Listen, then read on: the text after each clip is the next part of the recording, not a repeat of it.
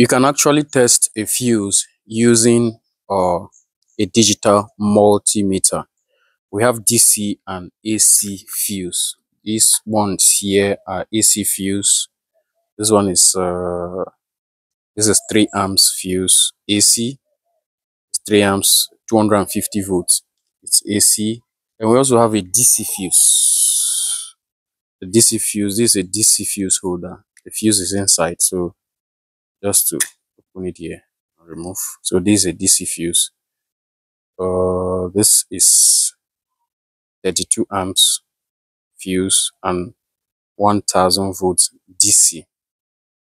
So for you to test a fuse using a digital multimeter, you have to set the meter, turn the knob to continuity. This is a continuity sign where you have these diodes and this sign here as like a sound. You turn the knob, and this is the direction of the knob.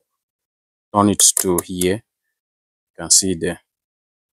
So you have to use your test leads to know if your testing will be correct. Touch this test leads, positive and negative, touch them together to know if you're good to go, so you can hear the sound. So for you to test your fuse, remember you have to disconnect it from the power source, remove it from the power source, and also place it in an insulated material like here. So I want to test this fuse. I place it here. Then I take my test probes, positive and negative. It doesn't matter where you position them. You can position this one here. You can change it. It doesn't matter.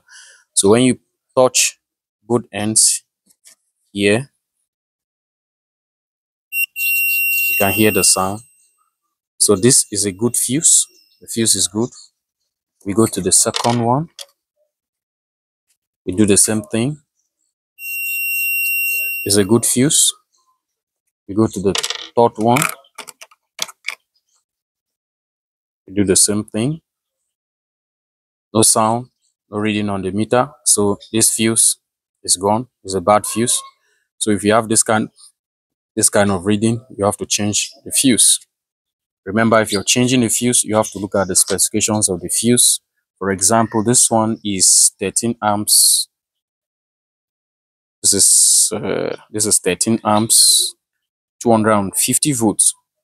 So before you remove the fuse, look at the specification of the fuse. So this one is the DC fuse. We can test it directly from the fuse holder by placing our test probes like this.